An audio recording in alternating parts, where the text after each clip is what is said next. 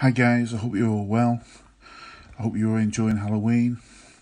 Do me a favour, can you smash that like button please for me? And if you can, share with your friends on different media platforms like Facebook and Instagram. I really would appreciate that. Today I want to read you a story called Witchcraft. Now, I want to leave it up to you to decide whether you think this is a true story or not. It was about 1982 or 1983, and I had met Suzanne a year before I was due to go into the army. Suzanne's sister Diane had moved next door, and me and Sue hit it off straight away. I was 15 and she was 16. At first it was just sitting around talking and listening to music, but Suzanne was very different to the normal girls that I used to knock about with. She was very sort of spiritual, into witchcraft and spooky stuff like that, and tarot cards and everything. And I, being the good Catholic boy that I was, I could act like a complete dick all week, fighting and smoking and drinking, but every Sunday morning I was in church attending mass, acting like butter wouldn't melt. Now, I'd had girlfriends before, you know, when you're kids you have girlfriends, but this was completely different. I became completely obsessed with this girl. I couldn't stop thinking about her. Constantly, all that was on my mind. And my mates had noticed as well. I'd stopped playing football at weekends. I stopped going boxing in the week. It was a case of me just counting the seconds until the time that I saw her again. Anyway, time was flying by now, and before I knew it, my enlistment paperwork had arrived and my dates that I was due to join the army. And the date was the 12th of December, a date that I'd looked forward to so much before I met Sue. But now I was dreading it, leaving her and being away for 8 weeks. Every time I thought about leaving, I got that sick feeling in my guts, like I'd been punched in the tummy. Awful, absolutely awful. But Sue was fine about me going away. Then the weekend before I was due to leave, she asked me to come round so we could talk. Now guys, we've all had that feeling when the shit is about to hit the fan and it's Dear John time. That's what I thought was going to happen. But no, she wasn't splitting up with me. She just wanted to play a little game. Okay, the room was really dark with candles all around the room. The flames of the candles made the room seem that the room was alive with dancing shadows. I'd always said no when she wanted to do readings for me, tarot card readings, because it used to scare me.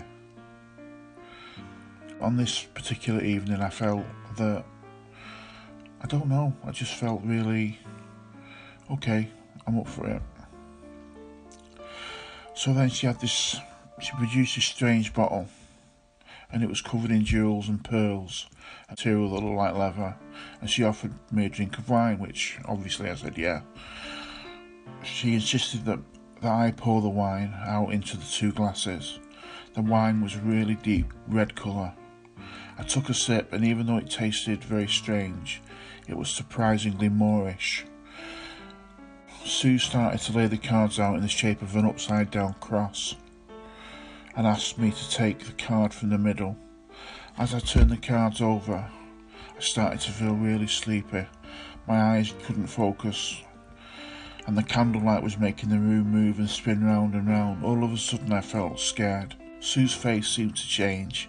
She got up and helped me over to the bed, and that's the last thing I can remember. The next morning I woke up. Sue was laying there next to me, but she was slightly covered by the sheet. Then I noticed my finger was really sore, and I had a small, deep, what seemed like a paper cut on my finger. And when I put my hand up and felt my head, I was certain that I was missing a little bit of hair. Anyway, the week passed really quickly, and soon it was time for me to join the army. The day I woke up, I was feeling sick. I just wanted to throw up, but I managed to get the train, and off I went. The further I got away from Sue, the better I started to feel, but there was always this aching feeling in the pit of my tummy. So I started my training, and the 8 weeks flew by. I'd been writing to Sue, and she'd been writing back to me, and I was really looking forward to seeing her. But when I got home, she'd bloody moved.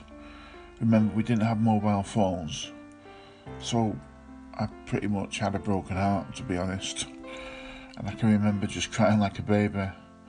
Anyway, time heals, so they say, and then about 5 or 6 months later I tried to move on, but still had this feeling in the pit of my stomach. We were on an adventure training couple of weeks in North Wales, and we had gone out this night into town, or into the village, and as squaddies do, we headed for the local boozer. We were all stood drinking, and just by chance I looked outside, and at the pub window was Suzanne looking in. Then she put her hood up and walked off. I put my drink down and ran out of the pub, but she was gone. I looked left and right, and then a good 300 to 400 metres down the road, or down this narrow street, I saw her crossing over a winding river on a small humpback bridge. I ran as fast as I could, but she had disappeared into the night, and my rational brain couldn't understand where she could have gone. There was nowhere for her to go, she had just vanished. Then the realisation that she had been in the same Welsh village at the same time as me was crazy. I just couldn't understand it, and I couldn't put 2 and 2 together. It was coming up with 500. A couple of months passed and I started to forget again, this time forgetting her completely, until one day I was coming back to my unit and I was at Darlington bus station. All of a sudden I got that same punched feeling in my tummy, started sweating and feeling sick. Then all of a sudden I got up and these random numbers started running around in my head. I looked up and there were 3 public phone boxes on the wall. So I dragged myself over, I put some money in one of the phone boxes and pressed the buttons on the phone. Just random numbers, but to my astonishment, the phone started to ring, and someone picked up the phone. There was silence for a moment, and then a familiar voice said, "Hi Rob, how are you?"